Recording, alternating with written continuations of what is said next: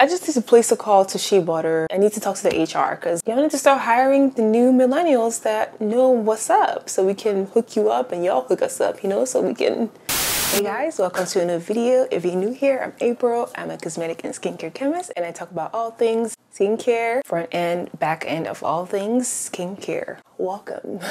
Please subscribe down below, like the video because you're gonna like it. And yeah, that's it. Let's get into the video. So today's video is actually a really fun one for me.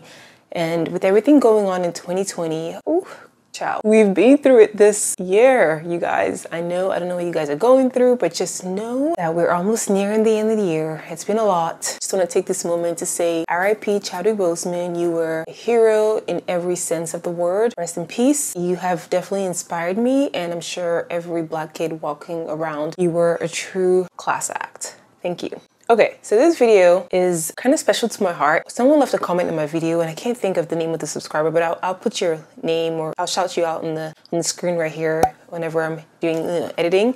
I just want to say thank you for bringing to my knowledge that Shea Moisture has a freaking skincare line. And I know you're thinking, Shea Moisture. Yeah, Shea Moisture, literally the one that you guys know. The same Shea Moisture that has made all the amazing skincare, sorry, not skincare. I know too much about skincare. That's all I could think about. What the heck? But no, the same brand that has made all of the hair care products for people of color. I don't know, don't quote me, but I want to say they're probably one of the first to actually make skincare line dedicated for like curly girls and 4C hair texture girls. They've just been looking out for their sisters, and I'm here for the brand, and I'm just really excited to see what the product line has to offer. It was started by a Black woman in Sierra Leone, and being African, that just makes me so proud. Now, jumping into the skincare line. So we're going to review 4 products. We're going to go again in step of how we would apply our skincare products, starting with the facial wash. They don't have like a balm or facial balm like a lot of the new skincare lines do have, but they do have this facial wash, which I've actually used. It wasn't up to par.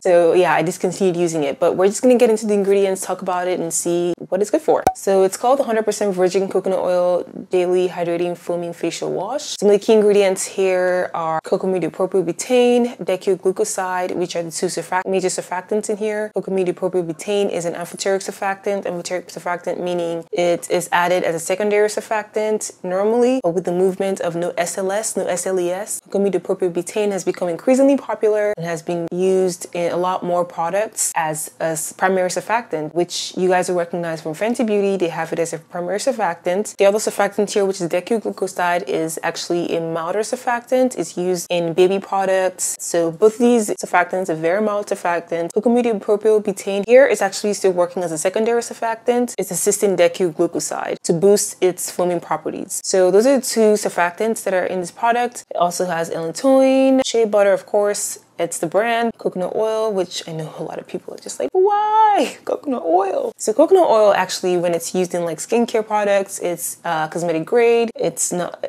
I mean, it can be comedogenic. It depends on your skin type. Honestly, if you have sensitive skin, I wouldn't just even advise to use a product with coconut oil. Just don't do it. Aside from that, I don't see any other amazing ingredients in here. I just feel like, again, if you watch my video where I talked about, what brand was that?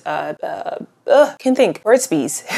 Where I talked about Burt's Bees, that brand wasn't up to par. It was kind of sitting in the 2000s when it comes to skincare. Now all the sisters want to know what's in their skincare. Everyone is pretty hyper aware of what's in the skincare products, so I feel like this brand needs to catch up. So yeah, thumbs down on this product. Okay, next product here is the Matcha Green Tea Probiotics Transforming Clear Cream Cleanser. I will say their price points are pretty affordable. For $10.99 you get a pretty good amount of cleanser. So this one has kaolin bentonite, which is that Indian clay mask that's pretty popular. It helps to draw out impurities from your pores. I don't like using bentonite when it comes to daily cleansing just because I feel like it can be irritating because it's really strong. You don't want that amount of like cleansing power every day on your skin. It can strip your skin and just break down your epidermis layer. It also has something called mistric acid. Mistric acid is fine for most people, but there's been countless studies that have been done where a good amount of people in the studies would have irritation from mistric acid. So it's just something to keep in mind when you're buying a product. If you do have really sensitive skin, like really sensitive skin, I would look out for mistric acid, and I just would not recommend it. Let's see if there's any good thing that we can point out, because I feel like I've just pretty much been like saying bad stuff about this brand. Let's see. I mean, it has allantoin and aloe, but it's just like every brand has that now, you know? Aloe is just kind of like a given. Like, why don't you have aloe, girl? about. Like, you better have aloe in your product, you know? Like, it's just not something that's like, oh my God. I feel like they couldn't do better. So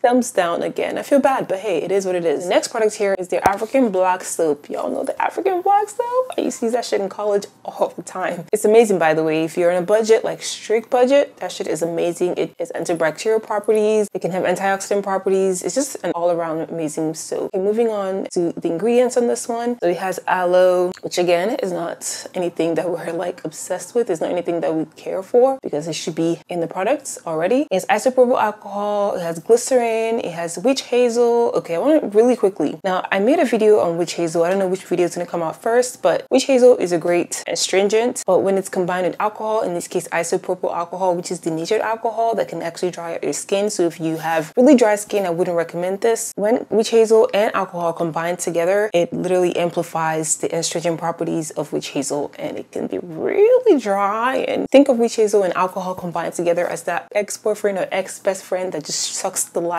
consistently out of you, right? We don't want that. That's not what we don't want. So if you have really dry skin, break up with witch hazel and alcohol. Do not get this product, is what I'm trying to say. This is not for you. And even if you have oily skin, I don't think that this toner is the best. For people with oily skin, I mean, it has willow bark extract, which is salicylic acid, which is acid that goes into the pores and starts to clear out your pores from the inside. Aside from that, nothing else impresses me. So this product gets half a vote, just half a vote. All right, moving on to the last product we're going to talk about here today is the moisturizer. So they have a ton of moisturizers. Also, they have a ton of toners. I'm just picking and choosing here the ones I thought would be more beneficial to you guys. I'm going to talk about this one called the Matcha Green Tea and Probiotics Color Protected Moisturizer. So this one has water, capric triglyceride, glycerosterate, which is an emulsifier, cetyl alcohol, which is a fatty alcohol. It's not the drying alcohol. Please have an active. I really want to say something good to end it. Okay, it has vitamin E, it has allantoin, it has jojoba esters. Again, still lacking on like key actives. You can do better. I'm sorry. I mean, this is gonna be as honest as it gets. I'm not gonna praise the product when I feel like it could be better. So yeah, that's really it. This brand will get the same final thoughts as the brand Burt's Bees because they both are kind of in the same boat. They're both kind of lacking. I just need you guys to hire me. I just need to place a call to Shea Moisture. I need to talk to the HR because all these cosmetic chemists are reaching out to me telling me they can't get a job. Y'all need to start hiring the new millennials that know what's up so we can hook you up and y'all hook us up, you know, so we can do a little trade by barter, right? Anyway, that's it for this video. I hope you guys enjoyed it. Let me know what you guys think about the skincare line. Did you even know they had a skincare line? I for sure didn't. But yeah, that's it. I will see you guys next time. Don't forget to like this video, subscribe down below. I'll leave your thoughts and comments down below. I love talking to you guys. It literally just makes my day. It's like the best part of posting a video. So please leave me a comment and let's chat. That's it. I'll see you guys next time. Bye.